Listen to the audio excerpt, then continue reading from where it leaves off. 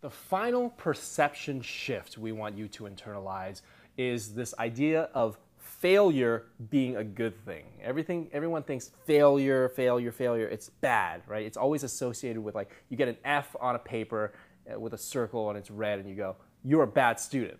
But in a lot of ways in life, failure is a good thing. So in the tech industry, they have this mentality called fail fast. And I think Facebook actually implemented this. At least they were the early adopters of this. But one of their company values is something along the lines of work fast and break things. Don't quote me on that, but it's that concept of being able to do something really quickly and just fail at it. Because when you fail at it, you learn, you innovate, and then you fail again, you innovate, you fail again, you innovate, you fail again, and then eventually it turns into something really, really awesome. And it's the same exact thing with pickup. You have to keep failing over and over and over until you actually get to a point where you get really, really good. Now, when we say failing, I'm not saying you're going to get slapped in the face. That doesn't happen. That's just from the movies. That's not real. When we say failing, we just mean you get rejected by a girl, and that's it. A lot of times it's just her saying, like, oh, I have a boyfriend, or sorry, I'm in a rush, I'm not looking for a relationship. And it's no big deal. Yeah, and guys are just so scared of that for some reason. But that has to happen, and you just, it's normal. For me, whenever a girl says that to me, I see it as me, dropping my keys before I lock the door. It's like, oh, that happened. Gotta pick it up. Yep. So more importantly, rejection is not a bad thing. It's hilarious. I've reframed it so much in my mind. When I first started, rejection was like the worst thing in the world. I was afraid of it. I didn't want to experience it because it gave me negative emotions. But now it's something that I actually look forward to, and it puts me in a better state of mind because I just think it's funny.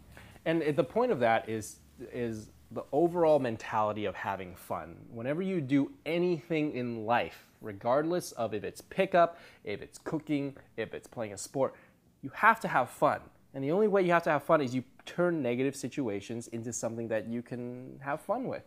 So I know a lot of times we would actually go up to girls and purposely get rejected because we just think it's funny. Right? Yeah, there's nothing that brings me greater joy than going up to a girl and purposely getting rejected. Now, I'm not saying that you should do this all the time and this is how you should get girls. I'm saying in order to desensitize yourself to the fact that rejection isn't a big deal, just go out there and purposely get rejected. You'll be very surprised by what happens.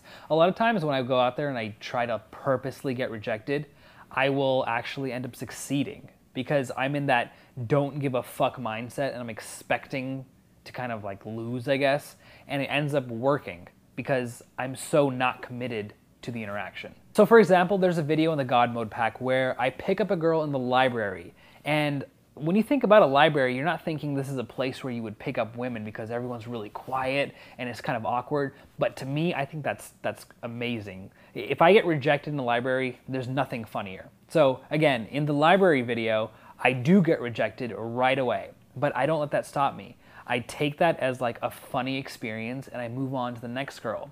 Now the next girl goes extremely well, I get her number and we go on a date. But that date would have never happened if I didn't get rejected that first time.